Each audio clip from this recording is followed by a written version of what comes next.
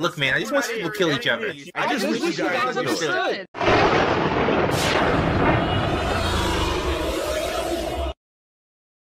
Alright, so I guess I'm doing this.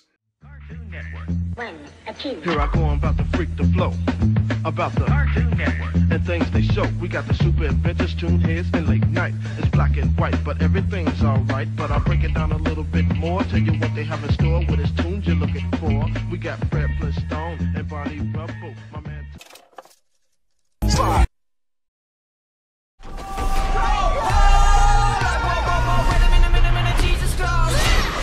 Great. We're gonna get killed by Murder Barbie. Let's talk about this bonkers film. I'm sure a lot of you are familiar with Freaky Friday. It's a standard body swap story. A mom and her daughter swap bodies through some kind of magic. Sometimes it's a wish, sometimes it's racism. But in most cases, they each spend a day in each other's bodies and learn like little nuances about each other's situations. Yeah, like that's cool and everything, but hear me out. What if instead of a wholesome family adventure where a mother and a daughter come to understand each other, it's about a psychopath who swaps bodies with a teen so he can slaughter a high school?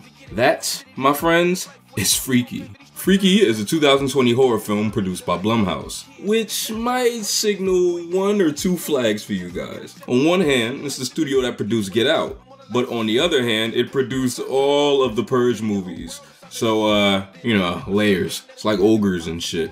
I didn't know what to expect from this movie when I first saw it. When I think horror, right, I don't normally think of Vince Vaughn or Emily from Dog with a Blog. Stan, I need your help. It's about Emily, the Beast, who it turns out is gorgeous. Called it! This is the only time I'll ever bring up Dog with a Blog, so savor it, I guess. So is it good? Let's find out. So I guess for this one, I'm your host and unwilling participant, D'Angelo Edwards, and today I'm taking my hat off to Freaky. Yo, I've always wanted to say that, bruh. Blissfield Butcher started his reign of terror in 1977, and it continues to this day. A geriatric serial killer? Really? Alright, so what's this thing about? First off, it starts with a Universal logo, but this time it's tinted red. Cause blood! Yeah! Kinda just starts with like a little mini movie instead of the actual movie with some teens just kinda screwing around in white suburbia, just begging to be murdered. Hey, two of them even fucking. You can't do that in a horror movie, read the room! And we don't have to wait long because it turns out that the legend of the Blissfield Butcher that they were discussing, yeah, he's real. And after some particularly creative kills, the Butcher is revealed to be Fred Claus. See, I knew I always preferred Elf. But the Butcher steals a weird dagger from the house. And that's when we move on to our second lead character, Millie. Millie is a girl that recently lost her dad, which I guess is a recurring theme in these Freaky Friday movies, who lives with her grieving mom and her policewoman sister. She's frequently bullied by like students and teachers alike, especially her shop teacher, who has this weird hate boner for her. Can I just do it 16? I just Speak up. But at least she has her two best friends, who, for me, are one of the movie's highlights, even if her gay best friend can be a little stereotypical. I'm in it for the drunk straight boys who will suddenly realize they're fluid. And at least the boy Millie likes is like actually nice to her. So while not everything is going great for Millie, she does got some like nice things going on in her life, and I wish her the best. But on the other hand, she has a Pitch Perfect 2 poster in her room, so yeah. You are the hottest kid on the street.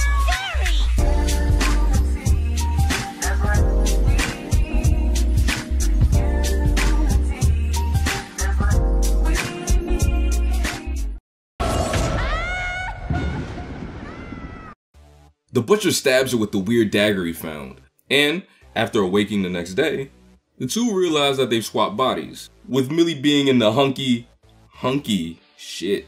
With Millie being in the hulky, very under arrest body of the Butcher, and the Butcher now having the perfect disguise of Millie's body. From this point on, it's a race to get the dagger and stab the Butcher again by midnight, or else Millie will be stuck in his body forever. It's a really cool setup for a horror movie. Not only does the butcher being in Millie's body give him the perfect cover, but it puts him in a position to be near a lot of victims. But the catch is that now he doesn't have the crazy ape strength that he used to. So now he has to get a little bit more creative. It's a great setup that paves the way for plenty of fun laughs and cool kills. So let's talk a little bit about the stuff I really love. First off, I gotta give it to Vince Vaughn and Catherine Newton. They're great in their normal roles, but once the bodies get switched... It's not what you think. Oh! Come on! Both. I got both. That's when it starts to get good.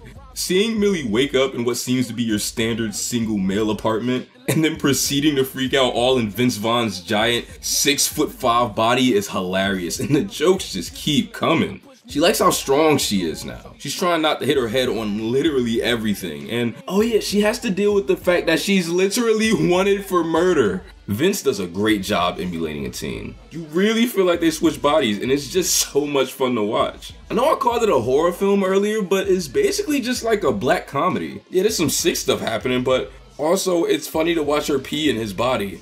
You guys gotta see this. This is like a floppy anteater. The fuck? This nigga got me... What you got me reading, bruh? On the other hand, Catherine Newton is out killing it as the butcher, literally. The butcher wastes no time getting to work. Although he does take a moment to update Millie's outfit, which I find hilarious. Like, Millie couldn't dress for nothing before, but the second she's possessed by a 50-year-old man, all of a sudden she got style? I don't know if Millie can recover from that. Newton plays her role perfectly, adding all of the Jason and Michael Myers that she can to this role. The camera is even framed, so she looks a little taller in shots now. It's a cool little touch. Besides the main character, I also really like a bunch of the side characters. Like I said before, I really like the best friends. You can tell they would do anything for each other. And after they come to terms with the fact that Millie is now in the butcher's body... I'm so sorry. Let's just talk. Guys, don't. Really?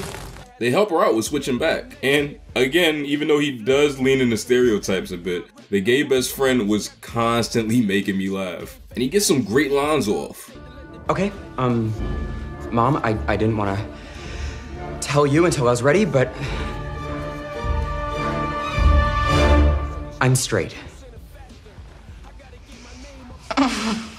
I don't know, man. What can I say? I like my beer cold, my TV loud, and my homosexuals flaming. The rest of the cast is filled out pretty nicely too, though nothing as good as the people I already mentioned. Not saying they're bad, just that everybody else just really steals the show. I'll give a special shout out to Millie's teacher, who just hates her guts for no reason. Like, they never explain it. But it's fine, especially once he gets cut out of her life.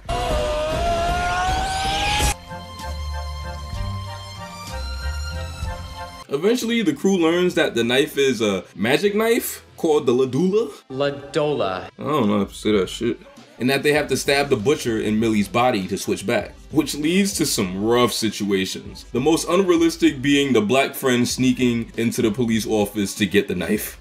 I'm just saying, I could buy a magical knife or whatever, but that wouldn't fly.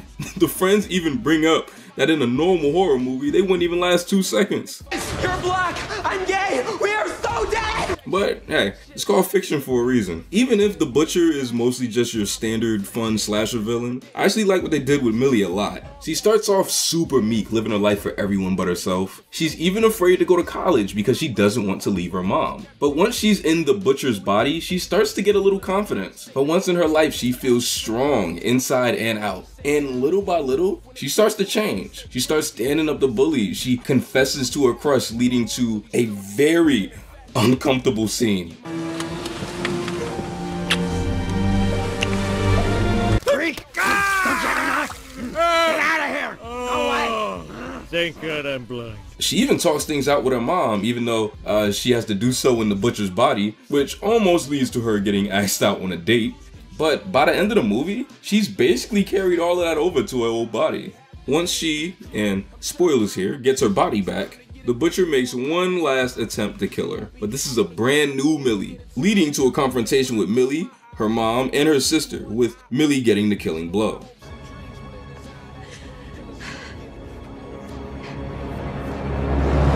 I am a fucking piece. And so yeah, that's freaky. a very fun, unique little slasher comedy that kinda shocked me with how fresh it felt. Yeah, it has a couple of off-brand jokes and again needs a little less gay stereotypes. But I think this thing had a lot of heart. But more importantly, it has a lot of blood. Some really good kills in this thing. It's a perfect blend of Saved by the Bell and Friday the 13th, which, one more quick thing. This movie is basically about Friday the 13th, but it has a fake start that kills me. So yeah, Freaky is a blast. And I'm not just saying that because I'm trapped in this fucking puppet body. And you know what? Speaking of which, can I go now? I learned my lesson, bro. I learned it. All right, fine. Life isn't all just about Family Guy and Insecure. There's other good stuff out there, I guess. What? That wasn't enough? What? That wasn't enough? Nah, man, you know what? Nah, fuck, I'm taking it back. You gonna tell me something is better than, ain't nothing better than Insecure, bro. You know, Lisa, Lawrence, Family Guy, you got Peter, you got Brian. Oh, I guess the timing was just off. Anyway, while y'all here, the Dario video is coming out on